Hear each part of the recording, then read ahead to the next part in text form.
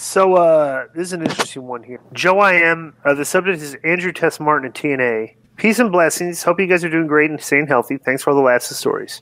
DI and Conan. What, if any, were your interactions like with Punisher Andrew Martin, better known as Test, when he arrived in TNA in 2007? What happened that his run was so short in TNA? It seemed like he was only there a few weeks and did nothing that really stood out. Remember seeing him on TV during his first appearance, looking like a gassed-up Eminem and did not look at all healthy in the face. Can't say that was ever a testicle, but damn it if that guy didn't have the best big boot in the business I've ever seen. I was so excited for him when he was with TNA and seemed to be poised for a big push.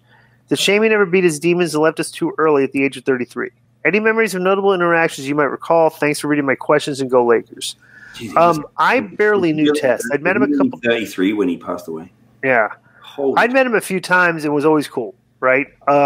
I can't remember if he was in TNA when I was there. Maybe like he might have been. I don't know if I was there. It was like 2007 or 2008. When were you there, Nick? I started in the beginning of 2009, so it must have been. Okay. All right. So, but I will say this. I remember. So Bully Ray and Nash were both very good friends of his, right? And I remember that he was having problems because Bully Ray and Nash were always talking about, that we'd be in a conference, it'd be the three of us. They'd be talking about Tessa. He's messed up on pills. They call him on the phone. He could barely make his way through a sentence, to the point that I was in conversation with these guys. I didn't know the guy, but there was those and they would want to do an intervention on the guy. They wanted to have an intervention. That's how bad he was. And I think they did do an intervention. He got straight for a little bit, and literally not much longer after that, he ended up passing away. I thought it was really sad how when he said he did a thing. I don't know if it was an interview or a blog or something, but he like talked about like too many guys have died, and I don't want to be one of the guys who died. And then it was. And I was just like, oh, shit. Yeah, horrible, right? I never knew the guy, but just bro, that's the problem with these guys with pills. Yeah. Is some of these guys, everybody used to do somas, but I was one of those guys that were just very consistent. 2 somas, 2 beers, after the match. These guys were popping like 6, 7, 8 somas at a time, so. I never understood somas. But let me tell you this is how this happens. Okay, it's because these guys. Because of what we do for a living, people just can't really comprehend this, because unless you wake up every day and say 20, this is the equivalent of what we did, 20, 25 days a month, just go in your kitchen or go on your living room floor and just fall back on your back a few times. Maybe you don't know how to fall, just but that's stress on your, we undergo a lot of physical stress, okay? So because guys are constantly aching, because we're constantly in physical, you hurt.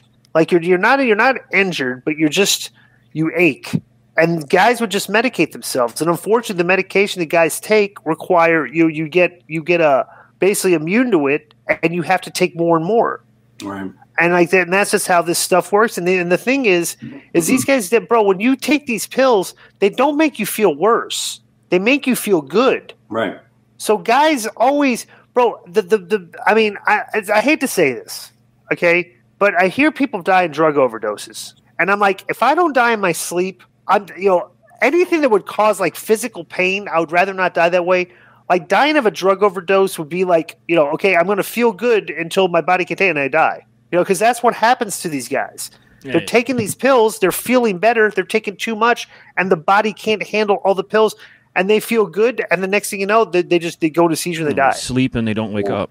And they don't wake up. And it's that's what happens here. I think the other thing I would add to that, because I've been close to it as well, and I've seen some guys with some real issues. Right.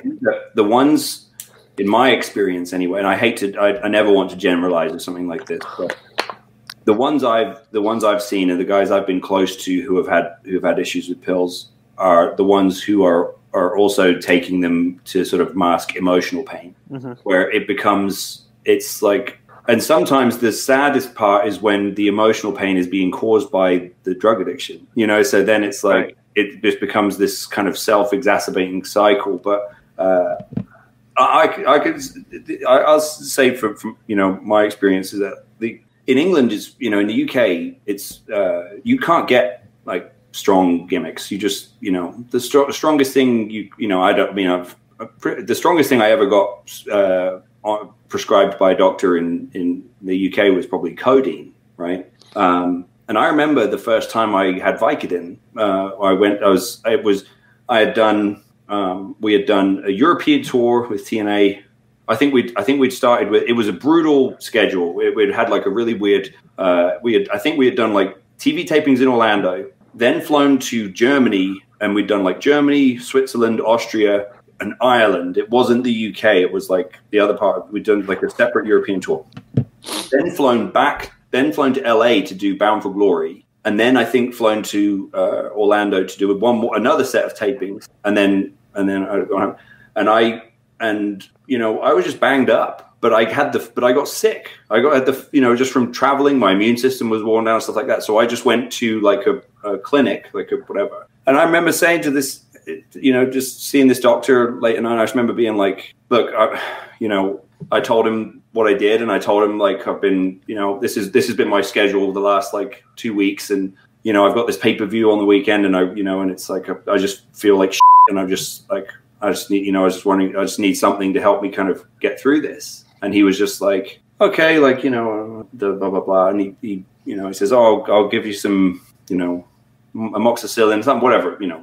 And then he goes, oh, and then he like looks at me, and I remember thinking like, because I remember like not really understanding the sort of the tone at the time, and then thinking, oh, because he kind of looked at me like, and I'll give you some Vicodin for the pain. And I kind of went, oh, thanks. But it was like, it wasn't like I'd gone in there, go, oh, my back, my knee, like, oh, right. I kind of said, oh, I just feel like shit, and I realized like, oh, he's just used to wrestlers, and he was just like, he just assumed like, oh, he wants some painkillers. Yeah, maybe. Yeah. I'd never had Vicodin before, and I was with my ex-girlfriend at the time. She was actually there with me, and I remember being like a little bit wary, like I don't, because obviously I'd heard so much, and I'd been around, and I'd been around Kurt, and obviously seen, like Kurt was not doing great at this point in time, and I would end up driving Kurt around a lot, me and Davari. So I was kind of like, I don't know. And then but I did feel like too. So I was kind of like, okay, well, and I took one, and, an hour later, I just remember I remember my girlfriend at the time looking at me and being like, how do you feel? And I went, holy shit. I was like, this is amazing. I was like, and in one pill, and I said, I totally. Yeah, you see guys get addicted. I totally understand. Yeah. I was like, I totally understand, like how they. Fortunately for me, I think by the time, obviously by the time I've come along, it's doctors are much more cognizant about, how easily they prescribe it. But having said that, I've been prescribed Percocet, a handful of times, oxycodone. When I tore my bicep in Mexico, Conan, I'll tell you that story. When I tore my bicep in Mexico. Not trying to pat myself on the back here like, oh, I'm a tough guy. I'm not soft like my generation. But I taped it up and finished the rest of the tour. I had a torn bicep, and like, so by the time my doctor, I went straight home and got surgery, and the doctor was just like, "Did you wrestle on this, with this arm?" And I was like, "Yeah." And he's like, "You stupid MFer! Like there was a hematoma in your arm, like the size of a golf ball. You dumbass! Like you could have died or blah blah blah."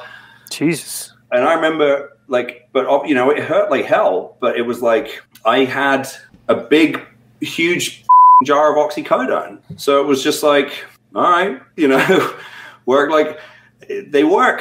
Right. Fortunately for me, I will say I've never talked about this before. I tried somas once. I tried a soma one time. Someone gave me a soma in TNA, and I hated it. It was awful. I was just like. I remember just laying there because it didn't. Well, you got to take it before you go to bed. That's the whole point. Well, I did, Glenn. This is the thing, but I just I remember laying there and just like not. I just my mind was still alert, but my body didn't work, and I was just like, I don't want to feel like I'm paralyzed. I just remember it was like I won't say who it was who gave it to me, but I saw him the next day and was like, I never want one of those things again. I've never taken one since. It's brutal. Like, so I personally don't understand the somas thing, but yeah, but with Vikes and perks and stuff, it's like it's easy to fall into it. Yeah.